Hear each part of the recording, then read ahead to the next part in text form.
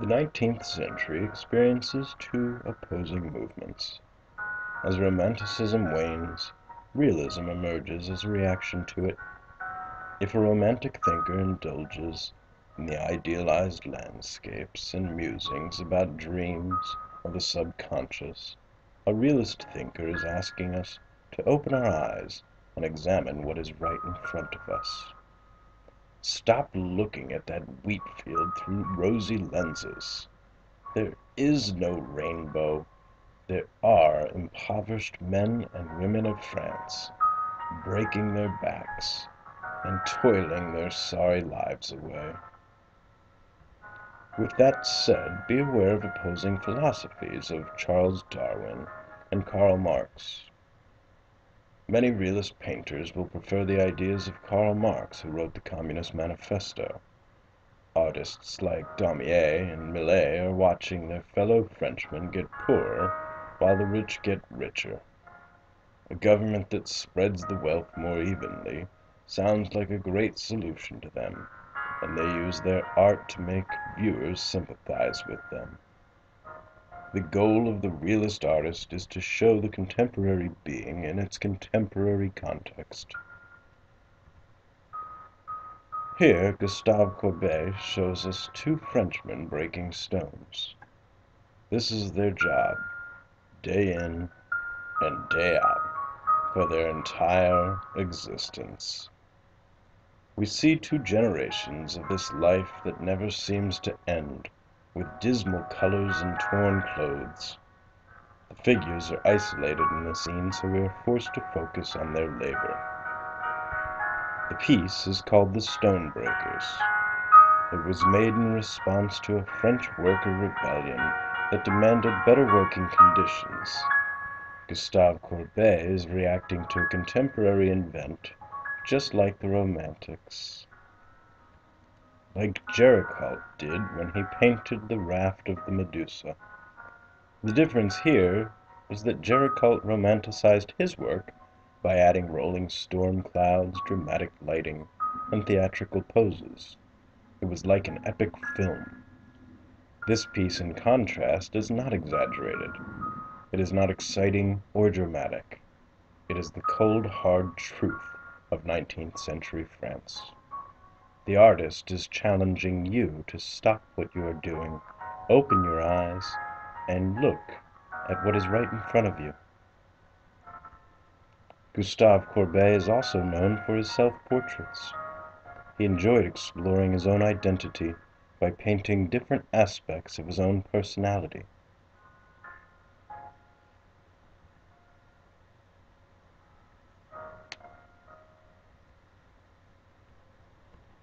Gustave Courbet also painted this piece, known as the Burial at Ornans.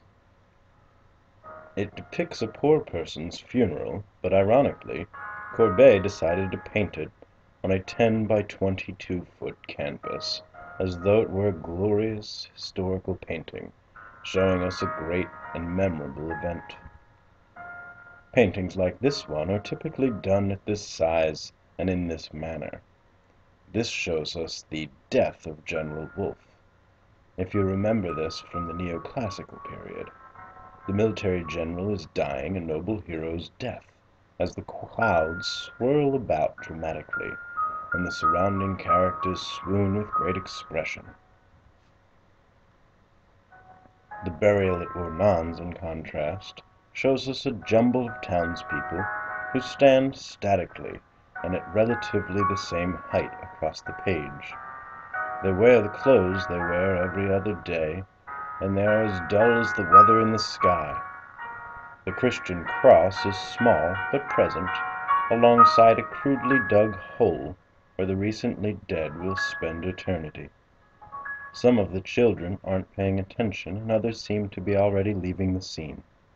Casual, non-ceremonious, dreary reality of this shocked viewers, just as Courbet intended.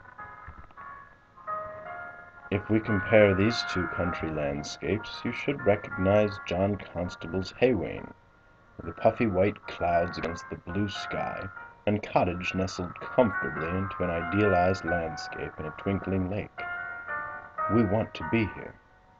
The man working in the hay wain, which is a cart, is not working. He is small and appears to be another idyllic piece of the landscape.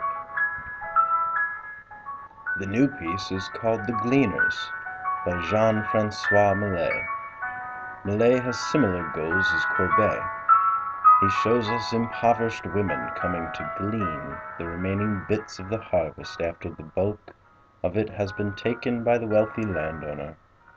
They are faceless, so their anonymity allows them to easily represent the country, poor as a whole. They are statuesque and almost noble. Millet does not want us to be disgusted by them. He wants us to see them as struggling heroes. Many saw this as a push for socialism, and rightly so. In the same vein, Honoré Daumier, notice the HD in the bottom left, will use his talents to force us to look at France's reality. Here we move from the country to the city. The scene shows the aftermath of a brutal massacre in an apartment building filled with poor urban workers. One of the building guards was shot by a rebellious worker, and the rest of the guards retaliated by entering each apartment and killing each and every resident. The man in the light has been dragged from his bed. He wears his nightcap and is clearly unarmed. What do we see underneath him? A baby? And to the right, an elderly man? It is one thing to read about this in the news, but Daumier has created a powerful visual for his cause, and he took it a step further by creating it in lithography rather than oil. The printmaking method allowed this image to be spread quickly and cheaply. Daumier also painted the third-class carriage. Again, we see the urban poor, but this time they are crammed onto the only section of the train they can afford.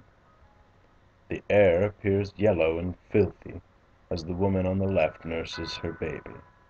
Their faces are deadened, as though they've accepted the drudgery of an existence they cannot seem to change.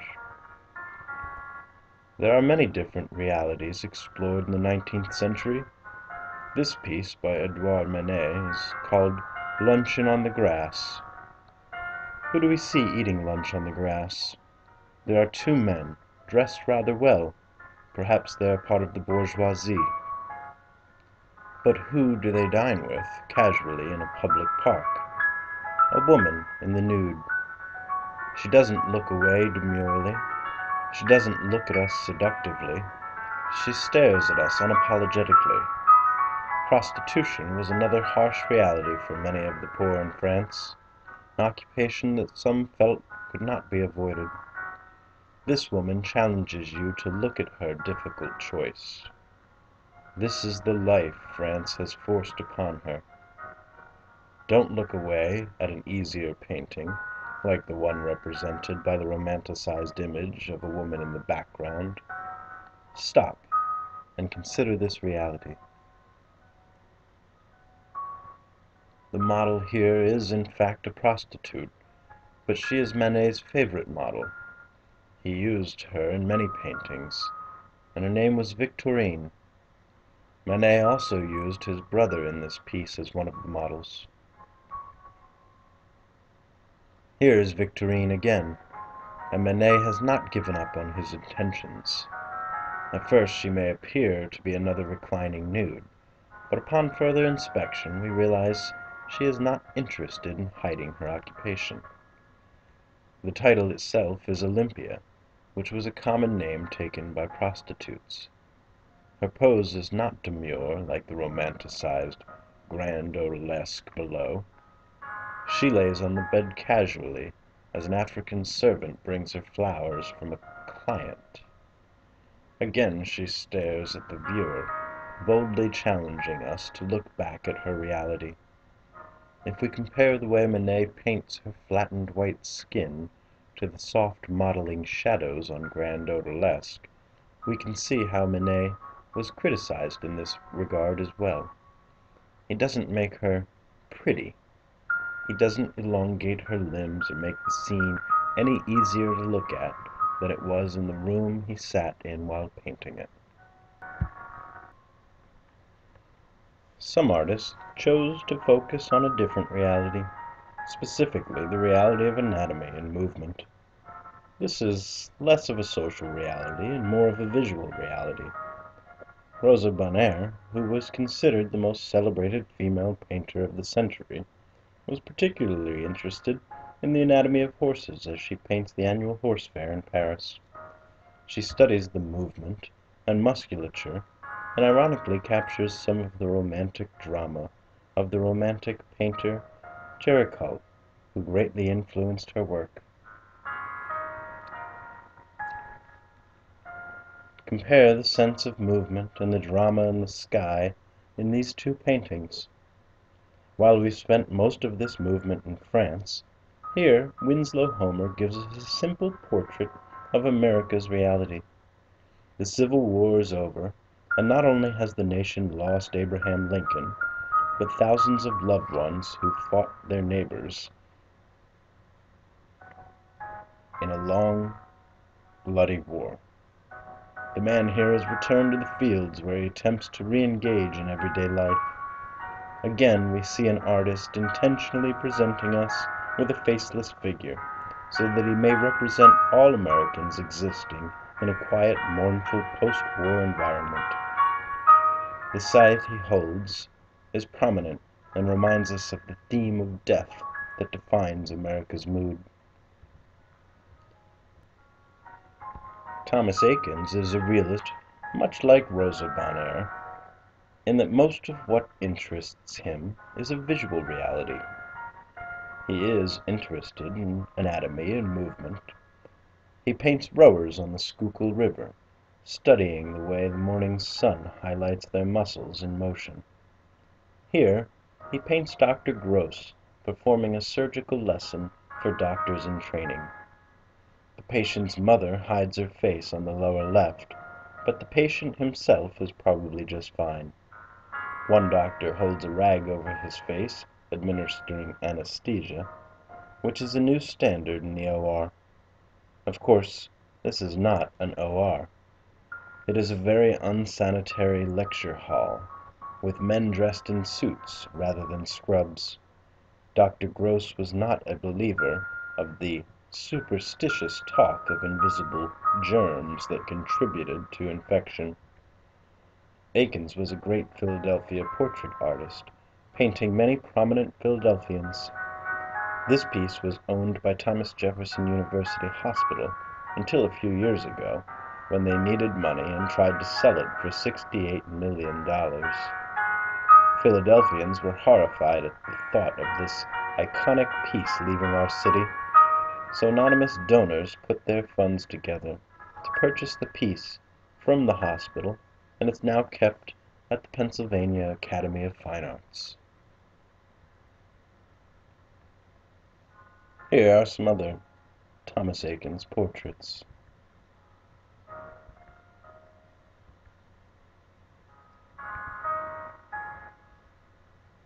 And now, enjoy this smart history presentation on John Singer Sargent.